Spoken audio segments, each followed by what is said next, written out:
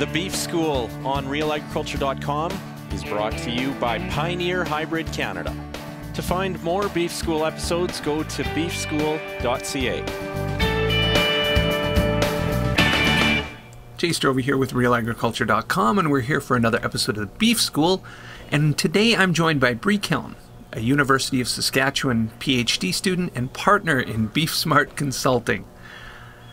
Bree, you're doing some very interesting research when it comes to legumes and pasture grazing. Why don't you tell us a little bit about that? Yeah, so this project actually started in 2015. And so it was research that was done at the Western Beef Development Centre at Lanigan, Saskatchewan. And basically there's a couple reasons why we wanted to do this project.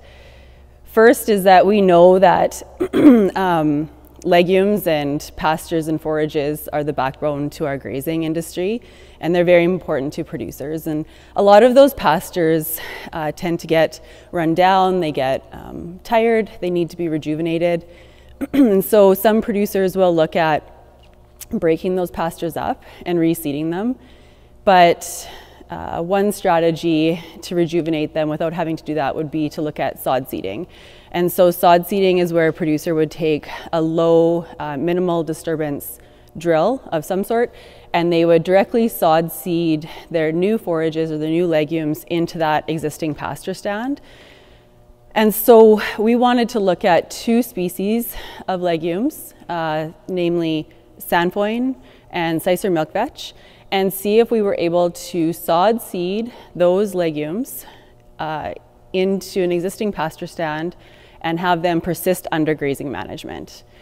The second reason why we wanted to look at these two species specifically is that they're both a non-bloat legume.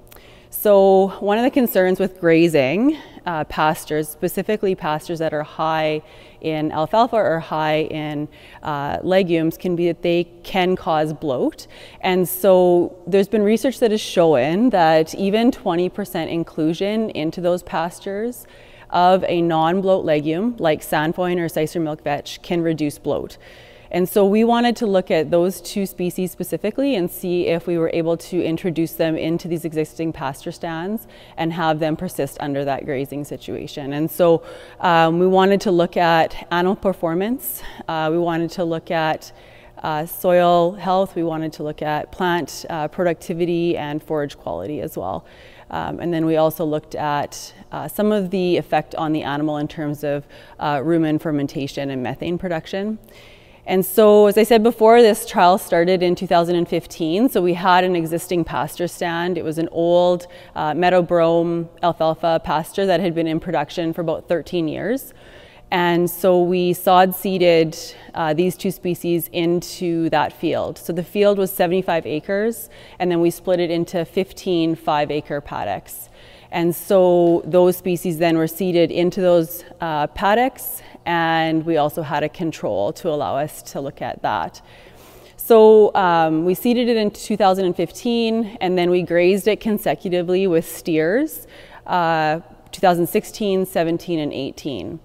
So some of the measurements that we looked at, again, we looked at animal performance. So we looked at those steers and how they grew and how their body weight increased over the summer as they were grazing those paddocks.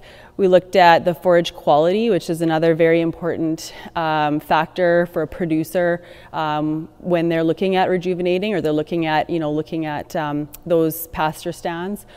We looked at forage yield and to see if we had a bump in yield, and then again we wanted to look and see whether or not those species could maintain their level in the stand over that 3 years of grazing.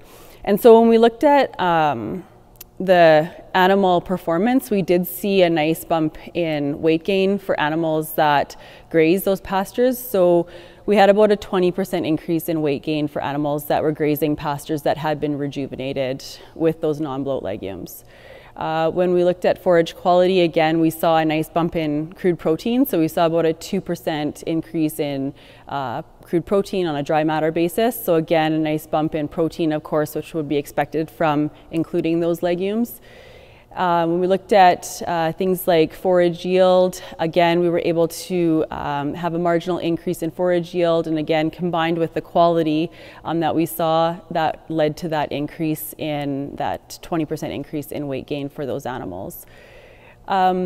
As far as the persistence between the species, we did see a bit of a difference. So the cicer milkvetch did maintain its level that it was seeded at, so about 20% in that stand over that 3 years.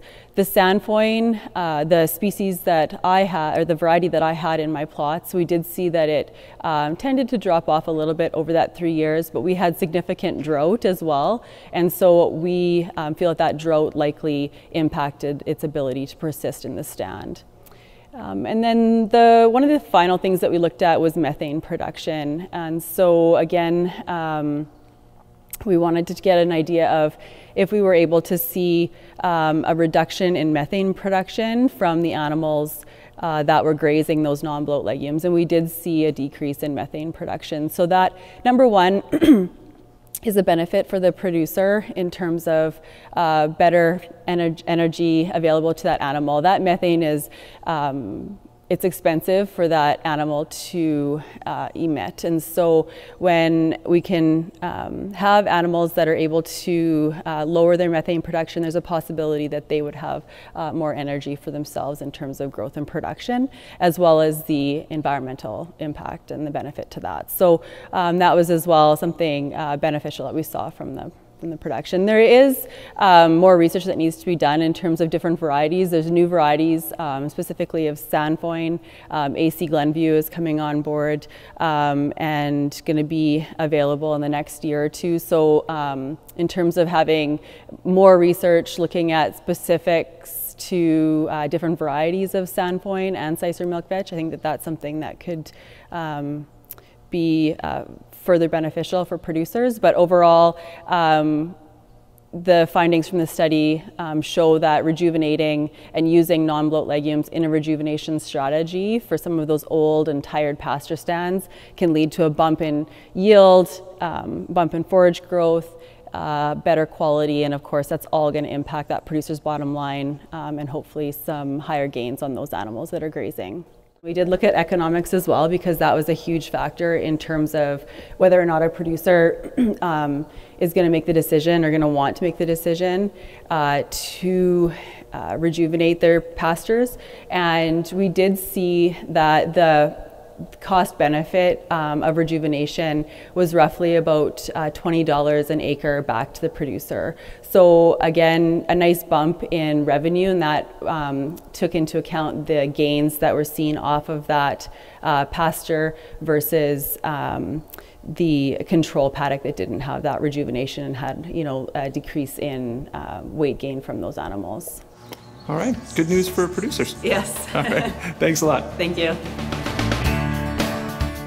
Stay tuned for more episodes of The Beef School, brought to you by Pioneer Hybrid Canada.